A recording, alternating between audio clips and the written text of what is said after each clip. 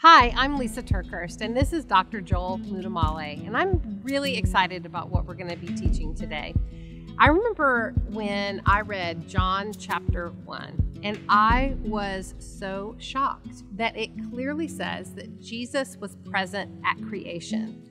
And I never knew that when I first read John chapter 1. And since I learned that years ago, I've continued to study. And I keep thinking, okay, if I missed him when I originally started studying the Bible, if I missed him at creation, then maybe I've missed him in other unseen places of my life too. He doesn't just disappear. I mean, Jesus doesn't just appear and in Matthew, Mark, Luke, and John, but disappear in the Old Testament. So, Joel, why is this so important? Yeah, one of the things that I've thought a lot about, Lysa, is that it's almost like if we're not thinking closely, it's like Jesus is waiting in a green room somewhere for his grand appearance, Yeah, that's a good thought. I mean, that is think true. About it, because here's the thing that the ancient Israelites and the people of God have believed from the very beginning, that God is one, and while also being one, he is co-eternally three persons. And we know that three persons are God the Father, God the Son, and God the Spirit. And so it almost feels like, Jesus and the Holy Spirit might just be taking turns in the green room until it's their grand opportunity to come into human history. But what you had just described, John chapter 1, actually tells us that that's not the case. And I think this is such a comforting and assuring reality because it tells us something about the character and the nature of God. And the consistent presence. And the consistent presence of God. Let's read a little bit from John chapter 1. John chapter 1, verse 1. In the beginning was the Word, and the Word was with God, and the Word was God. He was with God in the beginning.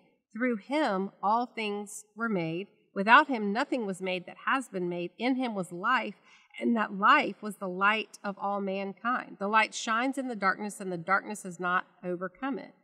And then it goes on to describe something else. But then let's skip all the way down to verse 14. The Word became flesh. So in the beginning was the Word. That means in creation was the Word. Mm-hmm. The Word was with God, and the Word was God. He was with God in the beginning, and through him all things were made. But when we get down to verse 14 of John 1, we see the Word became flesh and made his dwelling among us. Mm-hmm. And so who's being talked about here? It's definitely Jesus. It has to be Jesus. And there are a couple interesting things here. One is that word in verse 14 that says, and he dwelt among us. The literal way that Greek word could be translated is that he tabernacled amongst us. Huh. And I'm just curious, what else do we see in the Old Testament that has the word or the phrase the tabernacle? It is... Yeah, as the children of Israel were wandering in the desert, they carried the tabernacle or the Ark of the Covenant with them. And at the very center, at the holiest place, they believed that the presence of God himself was with the people of God. And so here, in this miraculous, incredible way, what John does for us is he lets us know that the desire of God from the very beginning was always to be with his people. And the way that he was with his people was through his own presence. And if Jesus was present in the very beginning, in creation, that tells us something about the way that Jesus is always going to be present and active, even in the unseen and unexpected places of our own lives. And if we go back and just read, I think we should just do this. Let's go to Genesis chapter 1 and just read the first few sentences. In the beginning, God created the heavens and the earth. The earth was without form and void, and darkness was over the face of the deep.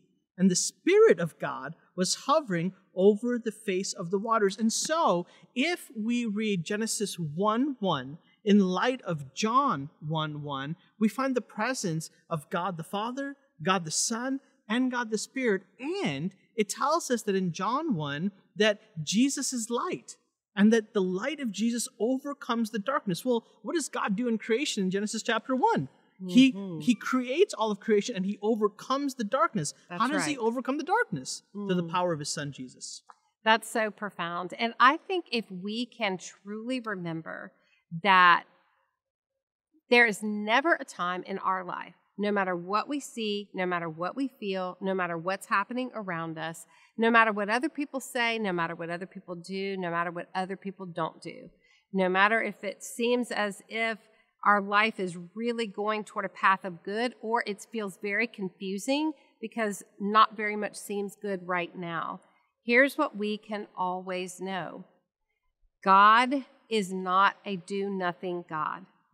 He is with us, and his presence is our comfort.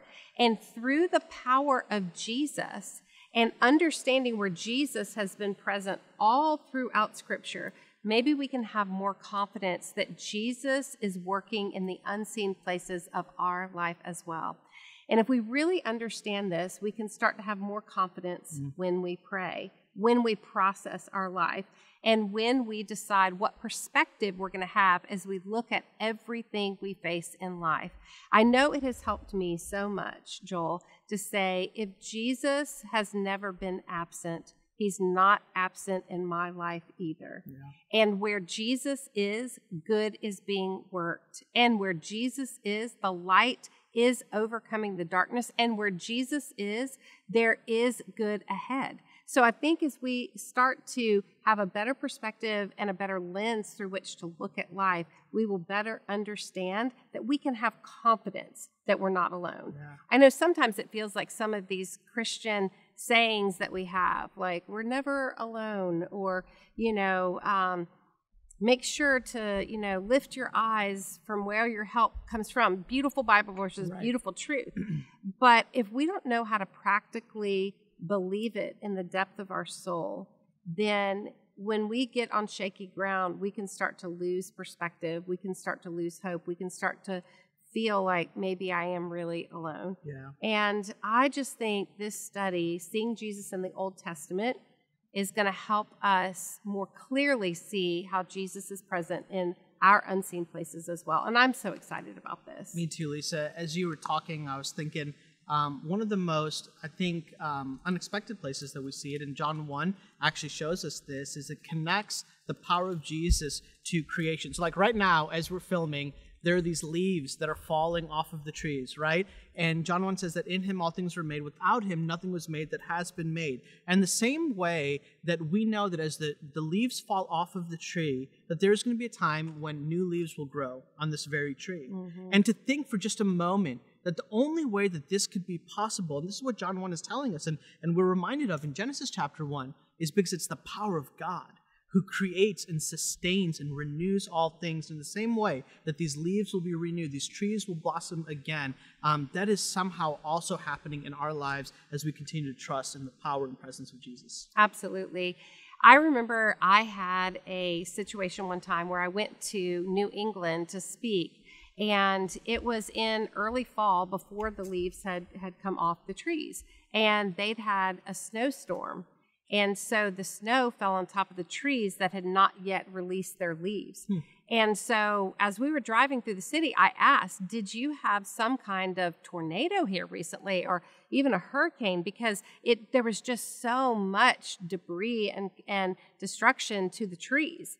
And they said, no, we had an early snowfall before the trees released their leaves. And it was such a visual picture to me that it is so important that we trust the timing and that we understand sometimes in order to prepare us for the next season. While it may feel like Jesus is absent, what may be happening is he's telling us, release what you need to release from this season, so that when the next season comes, that the weight of the next season won't crush you. And I think that I keep that in mind a lot. And so there's so many ways that we can remember the presence of Jesus, the instruction of Jesus, but most of all, too, the comfort of Jesus. So, Joel, I want to wrap up today with a prayer that I pray often. And I think this sets my mindset to remember the presence of God and the presence of Jesus in my everyday life all the time. So this is my prayer. God, I want to see you. God, I want to hear you. God, I want to know you. I don't want to just know facts about you. I really want to know you. And God, before my feet even hit the floor today, I say yes to you. And I don't always know what assignment I'm saying yes to, But as I go through my day after saying that prayer, I so often will look for the presence of the Lord in my life because I know I invited him to do life with me that day. And also during the prayer, I say, God, I release my will for thy will because I'm so confident you will, which is back to that release again. You know, I think when I pray sometimes, I want to make all of my suggestions of how this should go or that should go. And I do still make suggestions, and I do still think sometimes like, oh, God, please let this be the way it goes. But I'm learning to release my suggestions to God and fully accept whatever it is that he brings into my life, knowing that the presence of Jesus is with me, so I can not only walk up to whatever's next, but he'll completely carry me through whatever is next. I hope that blesses you and helps you today. God bless.